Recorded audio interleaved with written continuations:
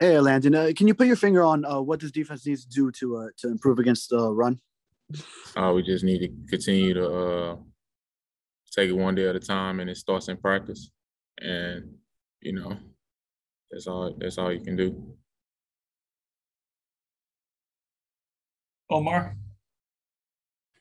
Landon, as a leader of this team, what do you feel has been the disconnect that is preventing you guys from playing up to your capabilities so far? I feel like I said, you know, as a leader, it starts in practice, and we just got to, play better complementary football. That's it, and whatnot. And, it's just that simple and whatnot. And once we start doing that, we'll really start to string things together. Alan? Hey, Landon, I wanted to get your thoughts on the upcoming matchup and seeing your old friend from New England, the quarterback back there. It's always a joy seeing Tom and whatnot. But yeah, obviously, we on two different sides of the ball. So, that'll be the guy I'll be competing against and stuff like that. And yeah, it'll be a fun game. Omar? I forgot my train of thought now. No, I wanted to ask about, you guys started this exact same record last year.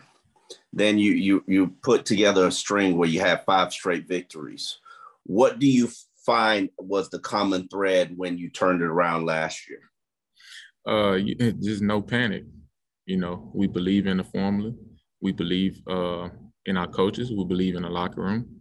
You can't panic this early in the season. I done seen people start off 5-0, not even make the playoffs. Around this time, the only people that usually panic is you guys and whatnot. But that's why we ignore the noise outside the building. And we just continue to do what we do, and that's take it one day at a time. And once we start stringing things together, we'll be just fine. Anybody else have a question for you, Rob? Hal? Landon, a little while ago, Flores was on with us, and he was citing a disconnect between what happens during the week. He was doing what? A disconnect between what happens during the week and what happens on Sundays. He said, in practice, we're not holding. In practice, we're not dropping balls. And yet on Sundays, we're seeing some of those mistakes. Are you observing the same thing? And if so, how do you account for that difference? What do you think the cause is? It's just like I said earlier in the thing, you got to take practice to the game field. Sometimes it sounds simple, but it's really a simple answer. Take the practice, what you do in practice, to the game field. We'll be just fine. No panic. Barry? Hi, Landon. It's been kind of an odd year against the run because you've had a bunch collectively as a team, some good plays limiting opponents to 1-2 yard gains or no gain at all. But then there have been a few that have been hurtful every game. Has there been a theme you've noticed on the ones that have broken for longer gains? I don't have an answer for you.